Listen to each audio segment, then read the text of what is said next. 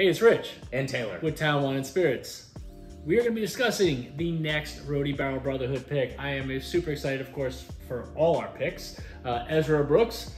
Of course, I'm still weeping over the fact that I was not there, but give us a little insight of what your trip again.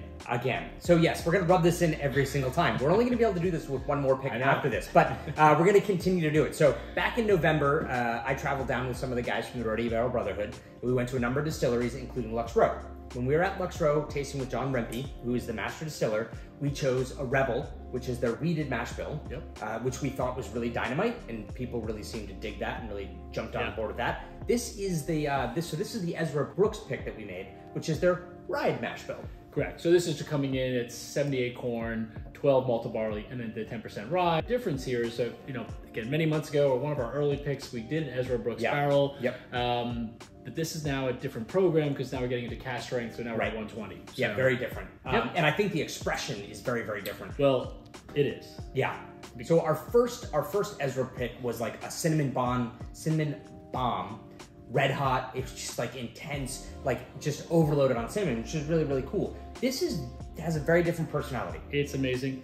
There's definitely a little cinnamon you get in the back end, but this is all like citrus galore. Oh, citrus galore, like orange oil, like essence, like very much so. Like from the skin. Yeah, absolutely. Oh, I love that actually. I really like that. I really like the nose. Same here. Yeah. But the nice thing though is again, we've already had this open for a little bit, getting a little more air into it, and the nose is definitely getting more complex. It's getting a little more lively in a way, like getting more to it, and it's like when we first opened it, it was like citrus. You're right. And now it's just like expanding out. There's a lot happening. I really think there's a nice nougat note. There's a little bit of a chocolate note. Yeah. You mentioned this before, and I think it's really that chocolate note. It's not necessarily like a chocolate candy bar. It's definitely a chocolate like powder, cocoa powder. 100%. Something like that, where that's Nesquik or something. Yes. You definitely get that more than a little bit of that creaminess to it. So that nougat, as you mentioned, is coming through. I just think it's got a beautiful nose. I think it's really complex. I think it's really interesting. Okay, so at 120, no issues getting my nose in there. You don't feel it at all.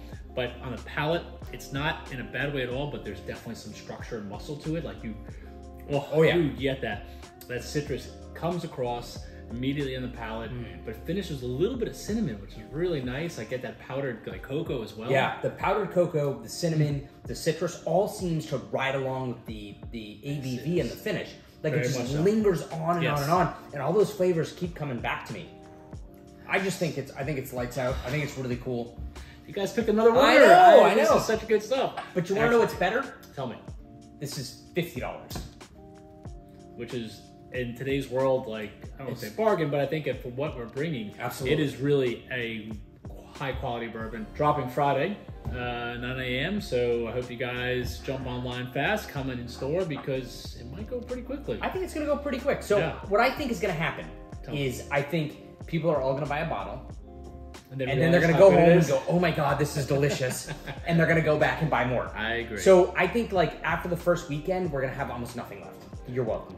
Anytime. You're welcome. Well, hopefully I'll be able to enjoy the next pick, which I will. Yes, you will. But that's a whole other story. That's a whole other story. That's coming soon. Yeah. Well, I hope you guys enjoyed the video and the review. If you liked the video, give it the thumbs up. I almost stumbled there. Or hit the subscribe button, better yet. And hey, we'll see you soon. All right. Thanks. Cheers.